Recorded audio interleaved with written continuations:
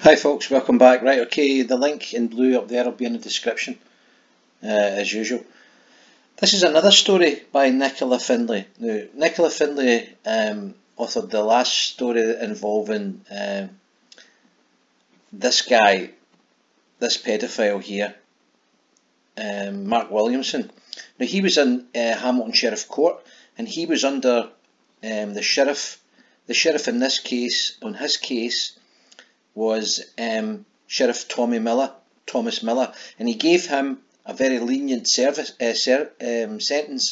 He gave him 2 years suspended and 2 years on the sex offenders. So here we are again now with another paedophile coming up. Now this one's even worse.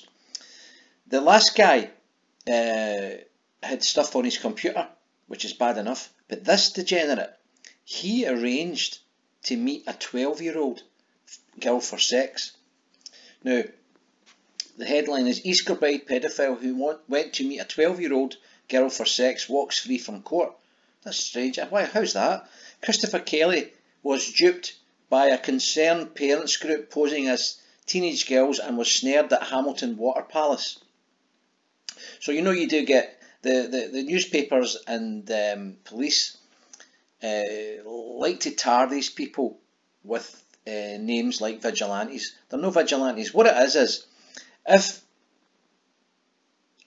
the police or society lose control of a situation, then we take control of that situation to protect our children and our communities. They term that vigilante. They just can't control it, so we have to control it, and we will continue to control it.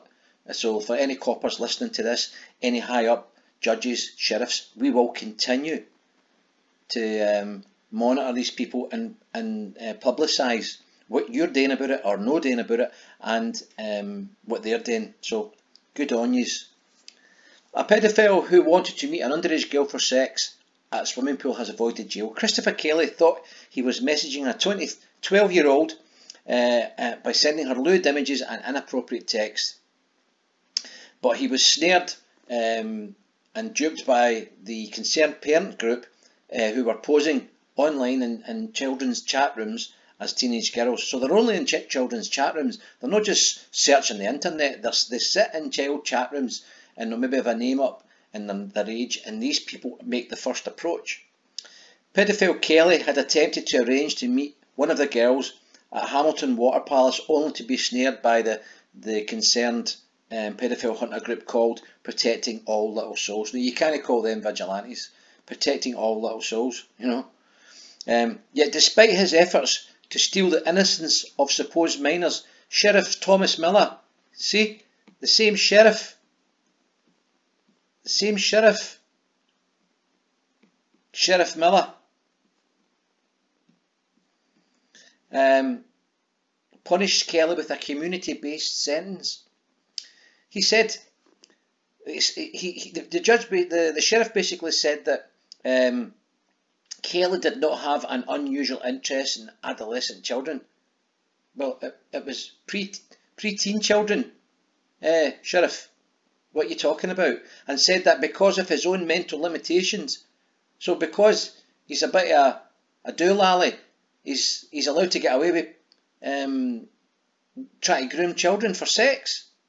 That's not the way it works, Sheriff. So what's the problem with Sheriff Tommy Miller? Is it Miller? Aye.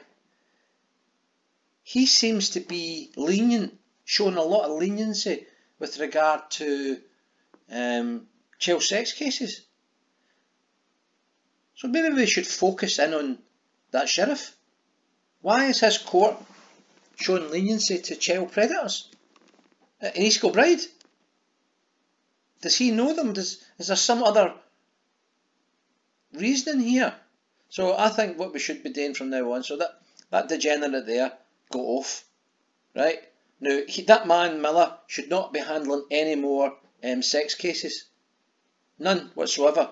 Let him do parking fines, tax, road tax, insurance, stuff like that. He should not be allowed near any more child sex trials, because he thinks it's okay. It's no big deal to him. Alright? Now he showed that guy leniency. If civic society breaks down, he would not be shown any leniency, he would be chopped up. Right? And that's what would happen. But yet this guy here, this sheriff, Thomas Miller, says it's okay.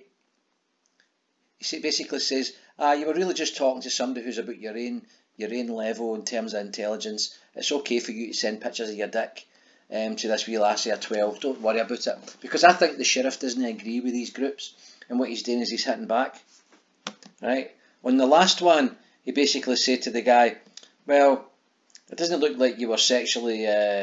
he's got pictures of kids, people having sex with kids. It doesn't look as though you were doing it for sexual gratification. It's just all garbage. So, what's going on here? Alright, people need to look at Sheriff Thomas Miller. The police need to look at Sheriff Thomas Miller. You know, we're not making this up, are we? The Procurator Fiscal, the Crown needs to look at Thomas Miller. What is his agenda? Don't tell me the jails are getting filled. Build more jails. Anyway, it is what it is, folks. So if you like the content, hit the like button. Peace out.